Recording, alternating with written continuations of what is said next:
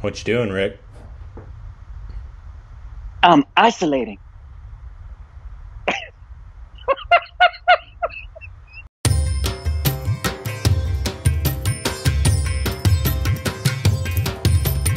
Our stupid reactions. Tune in for.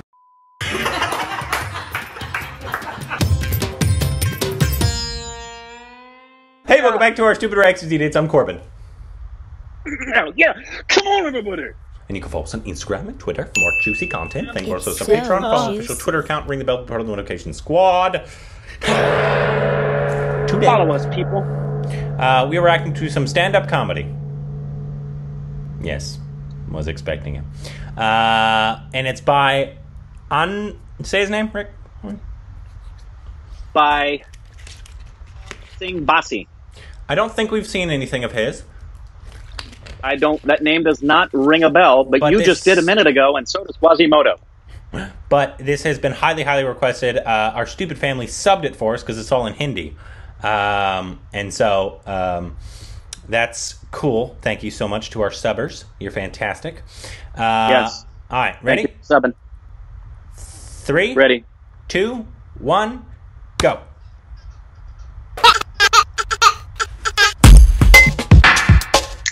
क्या ना मैं मेरठ से और जाट हूँ. हमें ना बचपन से बताया जाता है कि तुम ना बहुत स्ट्रांग हो. हाँ ये कोई नहीं कहता तमीज़ से रहना. बस बोल दिया स्ट्रांग हूँ, मैंने मान लिया.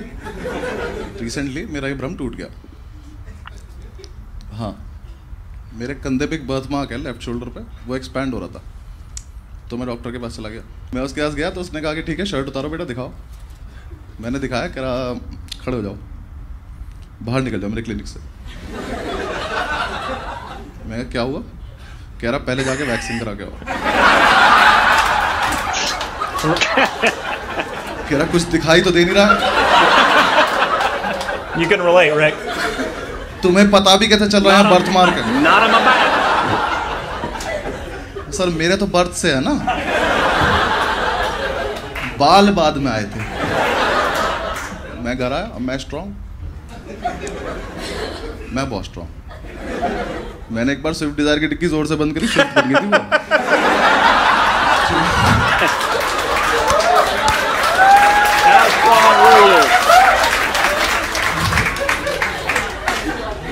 मैं इतना स्ट्रांग.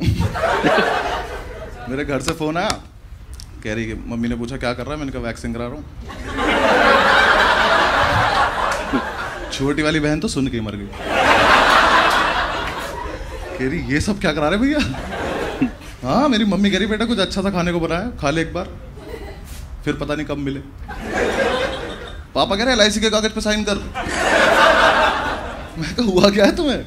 ओवर रिएक्ट कर रहे हैं. मैं स्ट्रांग, मैं करा लूँगा अपने आप. वो पता है ओवर रिएक्ट क्यों कर रहे थे? क्योंकि मेरा कुछ है, मेरे कुछ ग्रोथ कुछ ज़्यादा ही है. कौन रिलेट करेगा मुझसे? मतलब समझ रहे हो पाजी, आप समझ रहे हो? है कुछ, मतलब कुछ ज़्यादा ही है. मतलब कोई भी हाईएस्ट नंबर इमेजिन कर लो आप तारे गिन सकते हो, इन्हें नहीं गिन पाओगे आप. कुछ ज़्यादा ही है यार ये. मैं रजाई गद्दे भर सकता हूँ इनसे.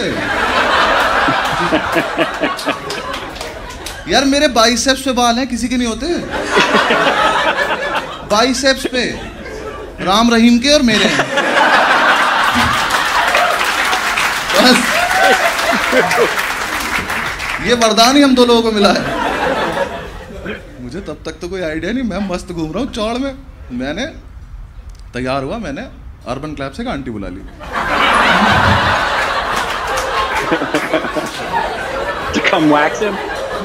आंटी आई, वैक्स करके चली गई. नहीं पाजी नहीं, मैं बताता हूँ.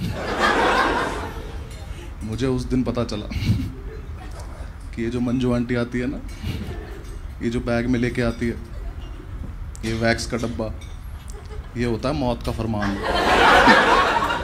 और ये मंजू आंटी है मौत की सौदागर. ये घर घर जाके मौत बेचती है औरत. ये इसको कोई फर्क भी नहीं पड़ता. ये प्रोफेशनल हो रखी है. ये घर में आई, इसने कहा हाउ आर यू? मैंने कहा आई एम स्ट्रांग. कहती देखते हैं 2 मिनट. ये आई, इसने आके पहले तो मुझे 5 फ्लेवर दिखाए.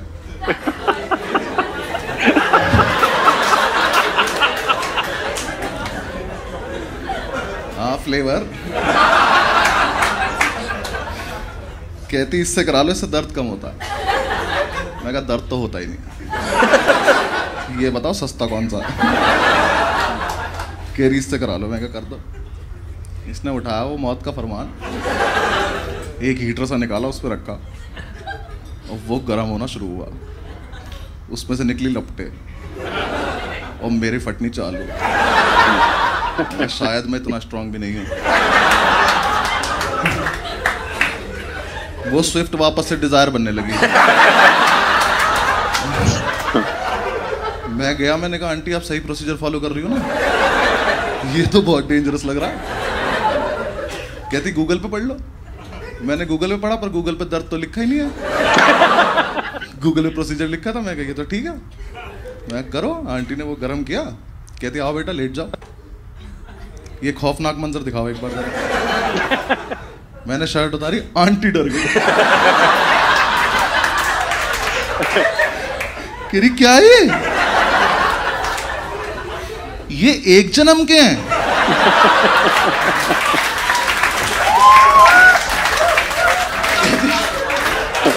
कहती बेटा घास काटने की मशीन तो लाई नहीं हूं मैं कहा आंटी फटाफट करो ना। कह रही बेटा एक आदमी का काम ही नहीं है ये। अर्बन क्लैब में फोन लगा दे। कह रही सुनो सरला को भी भेज दो, और ये जो मैं स्ट्रिप्स लाई हूं ना, इन पट्टियों से कुछ नहीं होगा, एक तिरपाल भेज दो। सरला आंटी है तिरपाल लेके। पहले तो सरला आंटी की फटी। उन्होंने देखा, कह रही दीदी इसके 1000 एक्स्ट्रा लेना, ये तो मजदूरों वाले काम करा रहा है। मैंने कहा आप दोनों करोगे या बस बकचोदी करते रहोगे? कर रहे, एक मिनट रुक जा, कर रहे। आंटी ने उठाया नाइसिल का पाउडर, वो थोड़ा सा मेरे ऊपर डाला, वो खत्म हो गया। कह रही सरला मैं तुम्हें बताने भूल गई थी, सॉरी। इसके घर में आशीर्वाद आटा होगा, जरा लेकर आना। इन्होंने मेरे पे आटा डाला, फिर उठाया आंटी ने वो मौत का फरमान, गरम गरम, वो मेरे ऊपर बिछाया ऐसे। उससे वो इतना गरम था कि मेरी निप्पल से मेरी रूह निकल गई।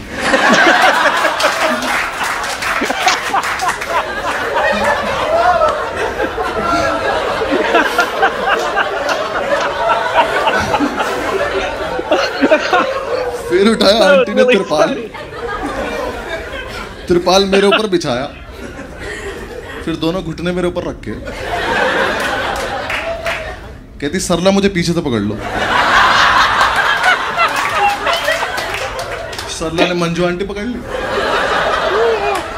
मंजू आंटी ने त्रिपाल पकड़ ली। फिर इन्होंने किया 1 2 3। 3 पे तुम मुझे खींचना, मैं इसे खींचूंगा। जब ये 2 पे पहुंचे, मैं कहा आंटी 1 सेकंड वेट से।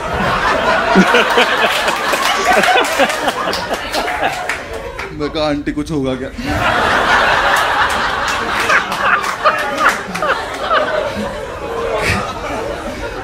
कहती अभी आपको स्ट्रांग होने का सर्टिफिकेट मिलेगा। मैं कहा ठीक है। इन्होंने 3 पे त्रिपाल खींच दी। मैंने खिड़की की तरफ देखा तो यमराज की भैंस भागती हुई आ रही थी।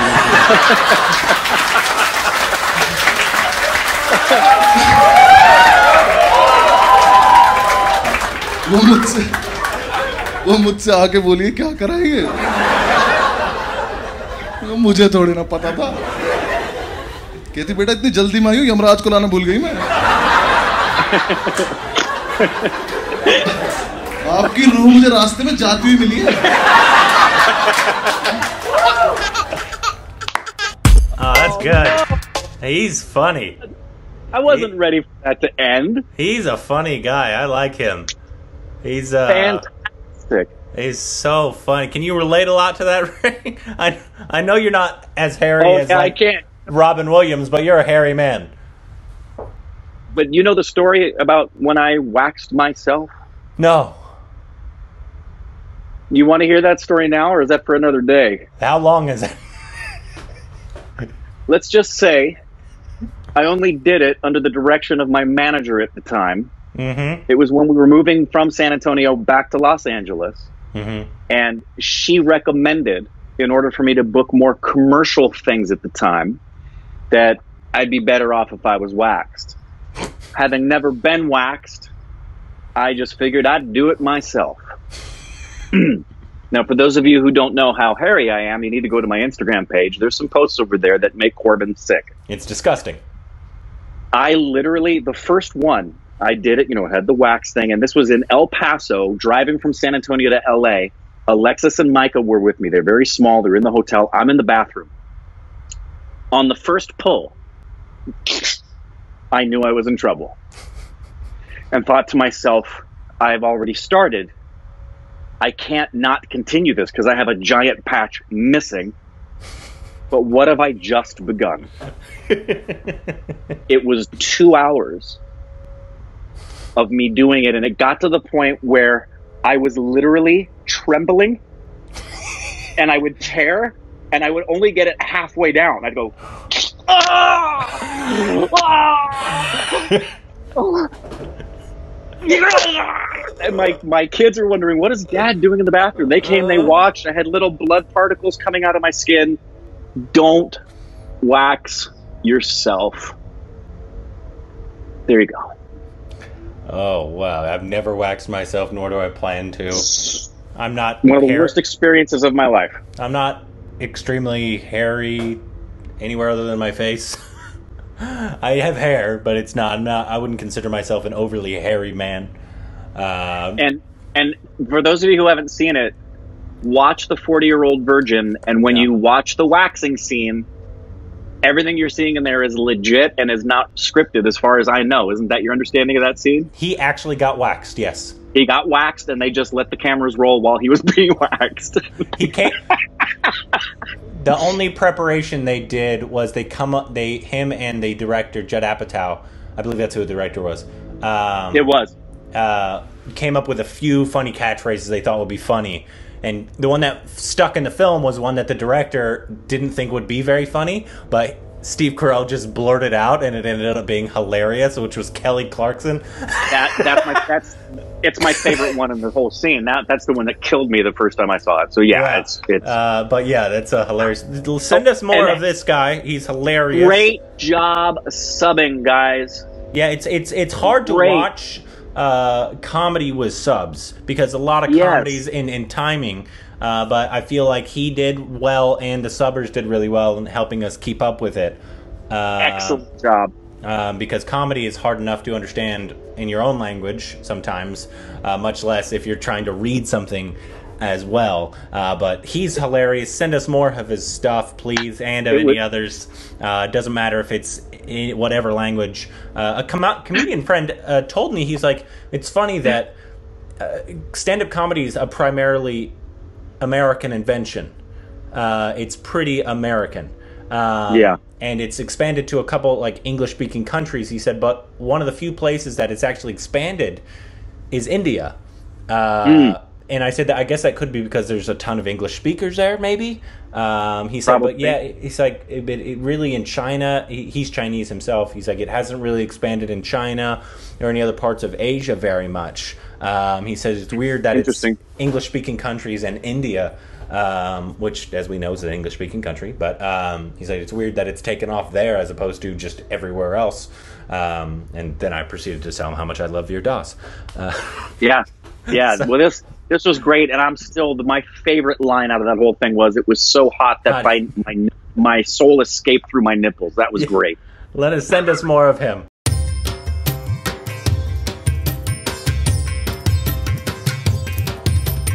Our stupid reactions. Tune in for